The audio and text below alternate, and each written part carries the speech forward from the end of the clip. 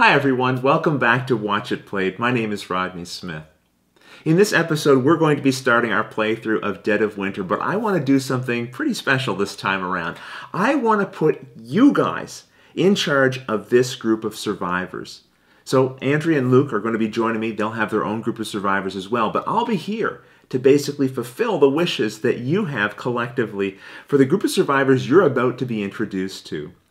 Luke and Andrea are going to join me and introduce you to their survivors as well. We're also going to talk about the objective for this playthrough, and of course you'll see the secret objective that you have. But first I wanted to mention, in the instructional video for how to play Dead of Winter, I failed to mention that when you have a survivor attack another survivor and a wound is caused, you also get to randomly take a card from their hand. I put a note about that in the description of the video and an annotation, but in case you missed that, I apologize, and hopefully now that's cleared up. But now let's take a look at the objective for the scenario we're about to play. The setup is pretty simple. Morale and the round tracker are going to start at 6, and we add 1 zombie to every non-colony location. But then it's all downhill from there. The victory condition is that every time we kill a zombie, we roll a 6-sided die. 4, 5, or 6 allows us to place a zombie token on this objective, which will need a total of 9 tokens in order for the objective to be completed. So along with managing the well-being of the colony, we have zombies to kill and samples to collect. So this objective is going to put us in real peril, because every time we attack one of these zombies, and we're clearly going to have to attack zombies, you roll the exposure die, and that means our survivors could be taking wounds, getting frostbitten, or even infected. So how did we end up in this terrible situation? Let's read the story text and find out. January 25th. As if the colony needed to smell even worse. Now we're storing corpses in the sheds where we once kept our plentiful food stores. God, what I wouldn't give to taste a carrot again. You know who has her bossy boots on once more. I didn't like doctors before the world ended, and I don't like them now. She says studying the bodies might help her identify how to stop the plague. Yeah, right. Better to spend time figuring out the quickest, cheapest way to commit suicide. But whatever. Everyone else is excited to help, and maybe that's the real value in this little project. Because all this research will do is tell us what we already know. The dead come back and try to eat you. Whoop-de-freaking-do. Still, if Her Royal Highness does come up with a cure, I'd better be first in line to get it. Okay, so our story is starting to come together here, but I also wanted to share with you guys an explanation for how each of our different pairs of survivors came together. I thought we could come up with our own stories.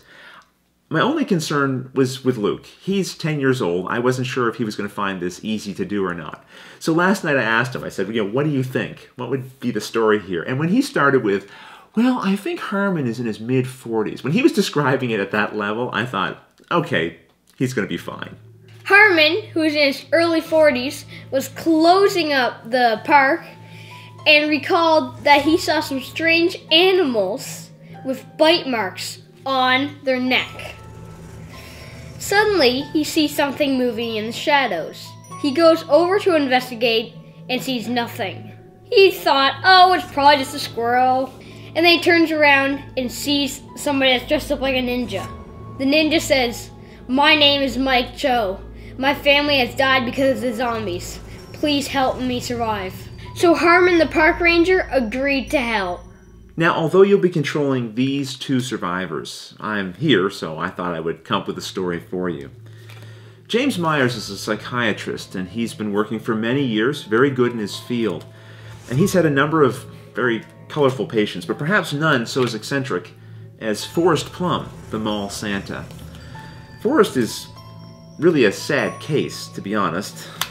Whenever the children sit on his lap at the mall, he usually launches into a story of how the elves are going to raise the dead to feast on the children while they sleep. And obviously the parents frown on this, and so Forrest has been fired from job after job. But he really believes this to the core of his being, and he's trying to help. He's trying to warn the children and their parents. James has taken Forrest on as a very special case, spent hours and hours with him, and has finally been making some really significant progress here, and has started, I think, to help Forrest out of this terrible delusion. Then the undead rose and did start feasting on children and parents alike. And now, Forrest's predictions, wild and crazy as they seem, have come true. And James, he doesn't know what to think about all of this. And so the two of them have been working together ever since, trying to make some sense out of all of this madness. I also need to share with you guys our secret objective.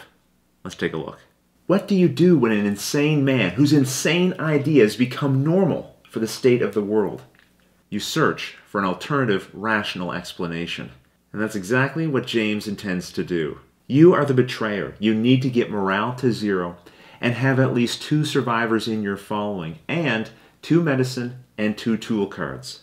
Although I dealt the secret objective cards out randomly, I did ensure that we got the betrayal card. You guys are working together as a group. You have a slight advantage. I wanted to try to balance that out a little bit, but don't worry, your secret is safe with me. But Andrea also needs to share her story for how her survivors came together. Let's listen in. You may not know this, but there's actually a small airport in this town. Sophie is one of 2 head pilots. She's kind of a workaholic. She didn't even come home for Christmas at all. She's gotten a lot of phone calls and texts from her family members. And recently, her brother's condition has gone from bad to worse.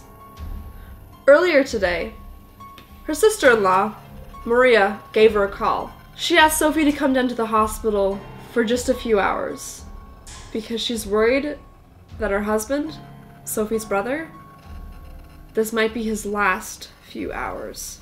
She arrived at the hospital. She got to the room, opened the door, saw Maria and other family members there. Her brother had just passed. But that's when things started to get even crazier. The outbreak happened. Maria and Sophie barely got out alive. What happened next? You'll just have to wait and see. And finally, we're all seated together at the table. I've been joined by Luke Smith. And Andrea. Now, before we get started, a couple other things we need to do. The first player token. This is going to go to the player who has a survivor with the highest influence as their leader. 30. 30, and who's your leader? Mike Cho, the ninja. Right. Well, I have James Myers, the psychiatrist. He's got an influence of 54. And Andrea has 58. Sophie Robertson, the pilot. All right. So you are going to be the first player. I also have one more little surprise that I didn't tell either of these guys about, and you're finding out just now as well. In this game, there are 2 modes you can play in, regular and hardcore. I thought we'd maybe just kick things up a notch and play in hardcore mode. You'll find that on the other side of the main objective. Let's take a look. Now the round tracker is going to start at 5, and we add 3 zombies to all non-colony locations instead of just 1. And to complete the objective, we need to have samples from 4 zombies for each player, so a total of 12, not 9 like before. Okay, so are we up for this extra challenge? Of course. Of course, and I don't think so.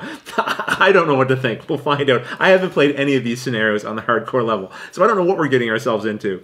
But to start the game, the very first thing we need to do is... we need to reveal a crisis card. That's right. And what have we got? Exhaustion. Exhaustion. So this tells us we need to contribute 3 medicine cards, or we're going to have to place 1 frostbite wound on 5 non-exiled survivors with the highest influence. Now this sounds bad, but don't forget, if we resolve the crisis with an additional 2 medicine cards, then not only will we avoid the crisis, we'll also gain 1 morale. Okay, so the next thing is we need to roll our action dice. And I got 2, 2, and 1. What'd you get, Luke? Wait.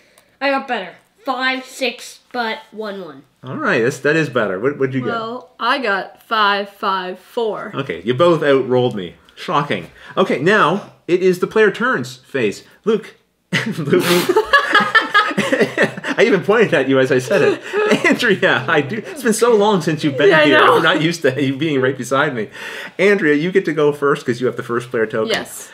What do you want to do first? I'm going to take my character, Maria, yes, to the school. Okay. My special action requires that I spend an action die, so I'm going to spend the 4. So the reason that I'm moving Maria to the school is because her special ability is that once per round, you may kill a zombie at the school. and you don't have to roll for exposure. But you do have to roll for exposure for moving to the school. Yep. Oh, off to a good start. And one zombie's done. Now that I've killed the zombie, I take a random die, and I'm gonna have to roll it, and hopefully I'll get a 4, 5, or 6 to get a zombie sample. Oh, 6! Wow, perfect. So I take one of the little zombie tokens, and I'm just gonna put it, we're just gonna keep track of them right there. Yeah, that's a good idea. We need to get 12 of these, but hey, listen, we only need 11 now. Hey, what about the crossroads cards? I knew I was going to forget this eventually, but I didn't think I'd forget the very first turn. The player to the right of Andrea, Luke, you would get this crossroad card to read. Now, if it's already happened, you'll have to let us know. No. No? Okay, well that's good then. So it's not going to change anything that we've done so far. But you're watching out for this happening, Yes. right? Okay. Andrea, back over to you. Okay. What's your next action going to be? I'm gonna use an action die to search at the school. Okay. I'll keep that. And I'm gonna I use hope it's my medicine. other action die to search again. All right. Is it Okay. medicine? I'm going to equip the card that I just drew. What is it? What is it? It's called School Blueprints. Equip. Once per round, when performing a search at the school with the survivor, you may look and keep an additional card. Oh, that's awesome. So you can Yeah. like plow through that school deck a lot quicker. Yeah. Okay, very good. Okay, Andrea, well, what else are you going to do? You're out of action dice. Would you consider feeding the colony? That's exactly what I'm going to do. Good. Speaking of which, I should let you guys know. Right now, the best I could do would be to add 1 food. What about you, Luke? 2 food. Okay, well, that's actually pretty good. 3 food. Wow, we're eating good tonight. Okay, so those go into the waste pile, and we'll add 3 tokens to the food supply. Anything else you want to do for your turn? That's it. What about medicine? You want to add some I medicine? don't have any. What do you think? Do you think she's telling the truth?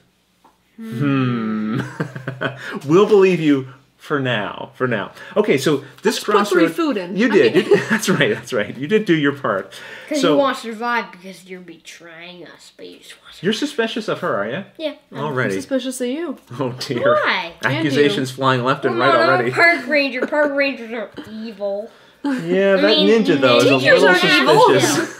Oh, come on. His family died. Look at because this of the lovely zombies. poor mall Santa. No That one. everybody wants to get rid of. His special ability is at the beginning of my turn, I can remove him from the game to raise morale. That's how terrible he is. Are you serious? Yes. Anyway, so Luke, that crossroad, I just put it underneath here. It didn't resolve, right? No. Okay. No resolve. Well, guess what? Now it's your turn. Before your turn starts, though, Dum, dum, does this resolve right now? No, but it could in the future. Okay. dum, dum, Well, this is dum. where I turn it over to you. I'm going to show you guys the dice I have, the items I have in my hand, and of course the board as it is right now. And then I want you in the comments below to put what you think James and Forrest Plum should be doing during their turn. If you like what someone suggested, give them a thumbs up. If you don't like it, propose your own suggestion, and maybe some people will vote for that. Whichever one gets the most votes, that's what we'll come back and do. But let me tell you something. I really would like to see people put a little bit of narrative storytelling into your suggestions. Yes, and I might just go please. and pick one. Suddenly, Forrest Plum decided to give himself away so everybody could be happy for the rest of their life. That is probably a suggestion that these two would like. I'm not sure. No, I think he's kind of cool. I'm not ready to lose him just yet. But if it comes to it, you know, maybe he's going to have to leave. But anyway, you guys pick out what you think. And I might go with the one that gets the most votes. But unless someone does something really creative, in which case that might sway me as well. We'll see. But until the next episode, Thanks for watching.